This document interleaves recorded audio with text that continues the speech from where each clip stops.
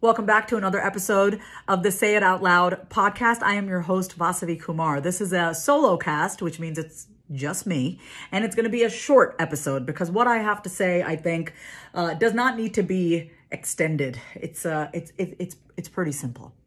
Here's what I want to start off by saying. I want you to be okay with not being the person that you used to be. I want you to be okay with outgrowing everyone in your life, including your family, including your partner. Be okay with walking in a new light, in a new fashion, in a new way that you've never walked before, right? If you've been doing the damn thing, you've been working out, you've been taking care of yourself, you've been setting those boundaries, you've been going to sleep at a reasonable hour, you're like done hanging out on your phone, you're just like done having like mindless, exhausting conversations, you're able to set those boundaries, you're learning how to regulate your emotions, you're managing your energy, you've just been doing all the things to get yourself to a place internally where you feel really safe and secure within. I'm so proud of you. That shit is not easy. It is not easy to become the person that you want to be. Okay. I don't care what anybody says, because in the process of you becoming the person that you know you can be and the person that you want to be, there are people around you that will struggle with being with the new you. Okay, they will struggle with relating to you in this new way, because in order for them to accept that you have changed, it is a reminder to them that they have not. Okay, and because of that, I don't want you to continue to live in your chapter 5 when you're on chapter 15, right? I've had people in my life, even in my own family and partners that I've dated, who have time and time again brought up my past. And I'm like, listen, I'm no longer that person. Stop bringing up my past. I am no longer there anymore. Okay. So I want you to be okay with not being the person that you used to be. Be okay with being this new version of yourself, because all you're doing is stopping and starting and stopping and starting, and you're just fragmented, right? Because think about it. You're one way with your colleagues, you're one way with your new group of friends or with your workout buddies, or you're one way with your clients, you're one way with yourself, right? And then when you get back home to your family or maybe former friends, you become this person that you're like, I'm not this person anymore, right? And so oftentimes the most difficult conversation that we avoid is the one that sounds like this. Listen, I know you're used to me being a certain way, and I get that. But I've worked a lot on who I am as a person, and I'm just not that person anymore. So please stop relating to me in that way, because I'm not it anymore. I'm not that person anymore. And it's rude. It's rude to do that, right? Like when someone is actively working on becoming a better version of themselves, and the people in your life keep trying to drag you down because you're a constant reminder of what they're not doing in their lives, right? I just came up with this. I just thought of this as a metaphor, but it's like when a baby is crawling and then it learns to walk. It's like telling the baby, why are you walking? Go back to crawling. Why would you do that? You would never do that. It's the same thing, right? If I see someone is growing and working on themselves and they're doing the damn thing, why ever would I be like, well, I don't like this new version of you, right? The only time a person would not like this new version of you is because it would have to force them to look in the mirror and see that they've been exactly the same and they have not grown and they have not evolved. But just because somebody is going through the motions of realizing that they have not grown and they're not really as committed to themselves as you are, does not mean that you have to regress. Okay. So one of the things that I just announced to everybody, if you're on my email list and if you've been listening to my podcast, I just shared this on August 14th. I'm opening up, I think, 11 spots on my calendar for a Say It Out Loud confessional.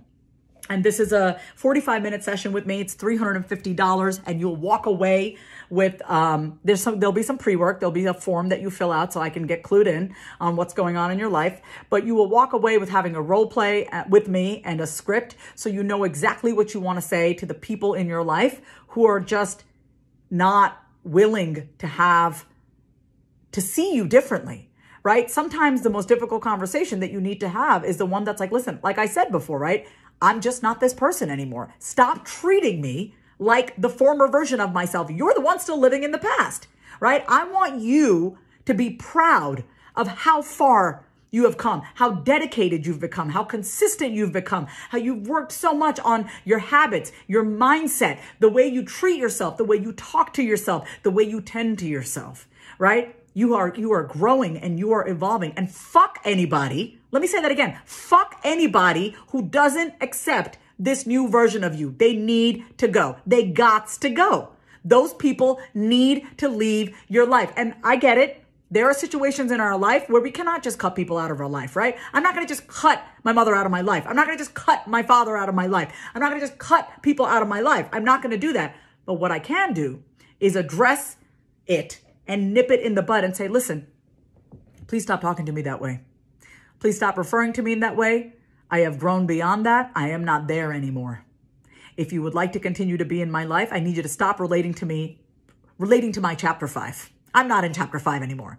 We've skipped ahead a few chapters. I think you kind of missed the memo. Of course, you don't have to say it like that. But you know what I'm saying, right? Like you got to allow yourself to be the person that you're becoming and be okay with growing and accept that you've changed. You got to accept that you've changed and you got to own it. And let's just say you're like, Vasavi, no, I've really owned who I am, but the people in my life, it's just really hard for them. Well, then maybe it's time you sit down and you have that difficult conversation with them.